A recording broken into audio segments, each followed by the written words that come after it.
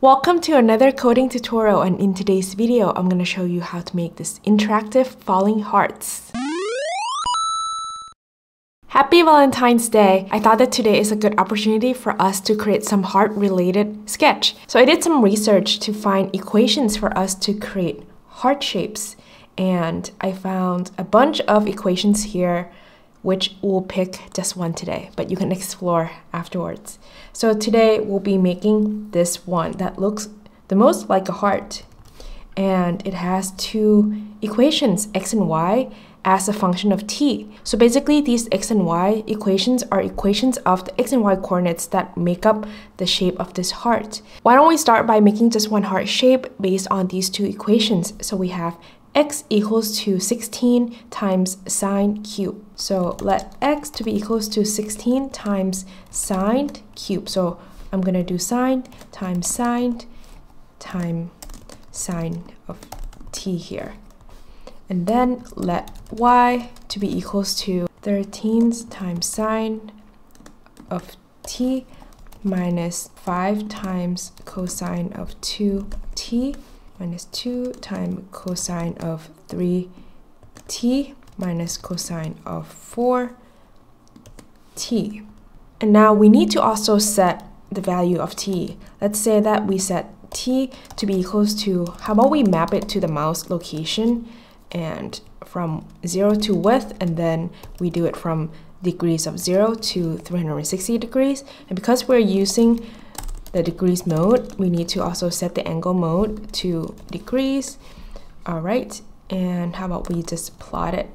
Let's just plot an ellipse, so a circle with the x and y coordinates as the two arguments, and then how about we make it a size of 10? Let's click run. And okay, do you see that at the top left corner of our canvas? And that is because our shape right now is relative to the top left corner, or the origin. So how about we also translate everything to the middle of the canvas, and we can use the translate function and provide the two arguments, width divided by 2 and height divided by 2. All right.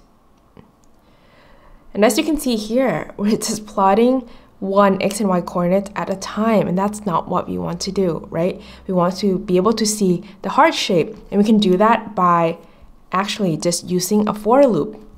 And the for loop will go from t equals to 0 to t less than 360, t plus plus, and then we just put in these two equations, x and y, inside here. Now we don't need this map function anymore. And then instead of drawing an ellipse, actually, I'm going to draw a vertex. I'm going to use the vertex function that takes in two arguments, x and y, for each of the points that we want to plot. But if I were to click run now, you do not see anything, because with the vertex function, we need two additional functions called begin shape and end shape. And it basically does what the name of the functions say, which is it begins the shape that we want to draw, and it draws all of these vertex points, and then we need to also end the shape. Then let's try that. Whoa, either something is wrong with our equation, or this shape is kind of weird. So let's see, 13 sine of t. This has to be cosine, actually. All right, so now we have an upside down heart, and this is because of the orientation of the x and y coordinates on our sketch, where the y-axis goes from negative to positive. So basically, we just need to multiply by -1. And now we have a heart that is right side up. All right, but we also want to be able to make the heart bigger. And basically, we just need to multiply by a radius. So how about I set a radius to 10, and you just multiply the equation here by the radius. And for this, instead of -1 here, we just do a -r. Multiply the whole thing, then let's click run. And now we have a big heart. All right, so now that we have a shape of a heart, I'm gonna put it inside a class. So let's come to this arrow here, click the plus sign, click create file, and then I'm gonna name it heart.js. And then before we start writing a class, go to index.html and come to this line of code here, copy and paste, and then you want to change the name of this to the name of the new JavaScript file that you just created. In my case, it's heart.js, and this is how you integrate a JavaScript file into your program. All right, so now we're ready to write a class. Let's start with the word class. I'm gonna name this class heart. Then I'm gonna write a constructor function and a display function. All right, so let's go back to here. What do we need in the constructor function? So we need radius, right? All right, so we just need radius. So let's set this .r to be equals to, I want to randomize the size actually, but how about we randomize it between 2 and 4? All right, and then for display, we just copy and paste this whole set of code. Okay, and instead of translating it to the middle of the canvas, we actually want to translate it to this .x and this .y based on where we define x and y for each of the hearts. So I'm going to set it as a parameter here, x and y. And then for this, we need to put this .r here, this .r here, and then we should be all set. All right, let's try to create just, how about one heart? And I'm gonna declare a variable called h, and h is gonna be a new heart. And where do we want to set it? We want to set it, how about, let's just do the middle of the canvas. So width divided by 2 and height divided by 2, and then I'm just gonna display that. Run. You see that the size changes every time I click run, and that is because we have a random size r between 2 and 4. All right, maybe I kind of want it to be a little bit smaller. How about we just do between just 1, so we get a size between 0 and 0.99999. Next, I want to create a bunch of hearts based on where I drag my mouse. So what I want to do is I want to create a new function called mouseDragged. And mouseDrag actually is a built-in function within p5.js that returns the x and y coordinates of the mouse where we drag the mouse. I want to, instead of just creating one heart, so I want to create a bunch of hearts, so I'm gonna create an array called hearts. But I'm not going to create new object hearts inside the setup function. What I'm going to do is that I'm going to create a heart every time I drag a mouse. So what I can do is I can say hearts.push, and push is a function that pushes a new value inside an array. So we have an array called hearts, and we're pushing a new value, and the value that we're pushing in is an object, a new heart object. And we need to provide 2 arguments, x and y. And these 2 arguments we're gonna give is the location of the mouse where I drag the mouse. All right, and if I click run now and I drag the mouse, nothing happens because we haven't displayed the hearts. So what we need to do is that we need to use a for loop to loop through from I equals to 0 to I less than hearts.length, and this basically is gonna get us the length of an array hearts. So we don't know how many of the heart objects are already in the array, right? So we can just use this expression to get the size of the hearts array. And then I++, and then with this we can just do hearts of I dot display. And I drag my mouse. Oh, what happened? We forgot 2 key functions when we do any types of transformations. Let's go back to hearts.js. So we basically translate each of the hearts to the point this.x and this.y, which is the point at which we drag the mouse, right? The mouse x and mouse y. But we never return it back to the original point before we translate it again. So we need to use a function called push and pop. And basically, push and pop is a function where push saves the new transformation setting. So in this case, it translated to this point, this.x and this.y, and then it does all of these translation, and then pop returns it back to the original setting where the origin is at the top left corner of the canvas before it does a new translation for the new object when the display function is called. So if we click run now, all right, so now we get the hearts that we want on the canvas based on where I drag my mouse. Now I want to create a new method called fall, and I want my hearts to fall down. So first, I'm going to create a new variable called dy, and let's set it to 1.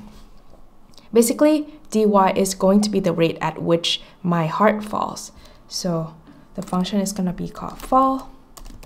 And then basically, what are we going to do? We're going to set this dot y, and we're going to increment it by this dot dy. All right.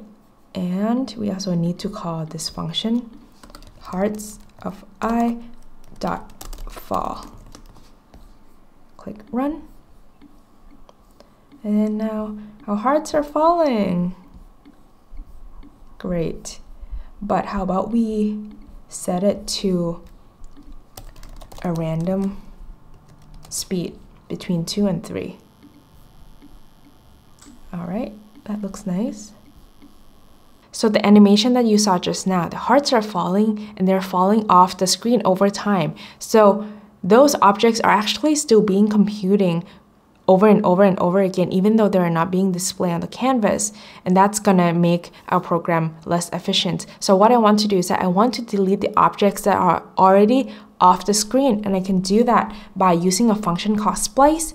And first, what I'm gonna do is that we have these functions here that are basically displaying the hearts and then moving the hearts downwards, right? And then I want to write another for loop of the same range, right? And then I want to write a conditional statement that says if hearts of I dot y, so if the y component of each of the heart objects is greater than height, and I'm gonna add it with maybe 20 to give it an offset to make sure that it's really off the screen, then I want to delete it, and I can use a function, a method within the arrays class called splice, and splice can take in arguments in multiple ways. And one of the ways is first you put in the index that you want to delete the value inside the array, and then you give it the second argument, which is from that index, and include that index. How many values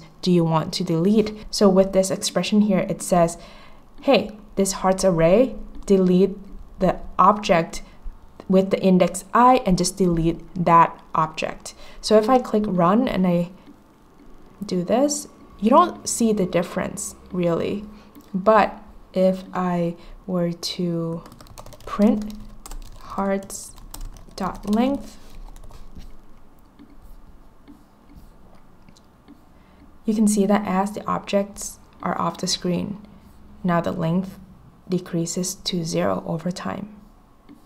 All right, and hopefully that makes our program a little bit more efficient, even though it's not really a problem at the moment. All right, so now how about we make it a little bit prettier by changing some colors. So first, I'm going to declare a variable, an array called colors, and then my colors is going to be set to this, and my background is going to be set to this color. All right. Okay, and then let's go to hearts.js. We're gonna create a new variable called C for color, and I want to randomize the colors at which it's filling my heart. So we can do that by first using a random function. And the random function can take in an argument in multiple ways as well. But I want to randomize values between 0 and the length of my colors array. So I can just do colors.length, and actually I'm going to comment this out and let's go back to Sketch, and I want to show you. All right, so if I do random of colors.length, which is, what is colors.length? 1, 2, 3, 4, 5, 6. So it's random of 6, right? But this way, I use colors.length if you were to use a different color palette with fewer or more number of colors, then it will adjust based on that. So with this, if I print, you get a value, a decimal value between 0 and 6, but not including 6. So 0 to 5.99999. All right, but we want to use these values as an index values to pull the color inside the colors array. So we also need to use a function called floor that basically turns the decimal value into an integer that is closest to this decimal value, but round it down. So with this, if I click print, click run, you get a value between 0 and 5. Perfect. So that's what we're going to use.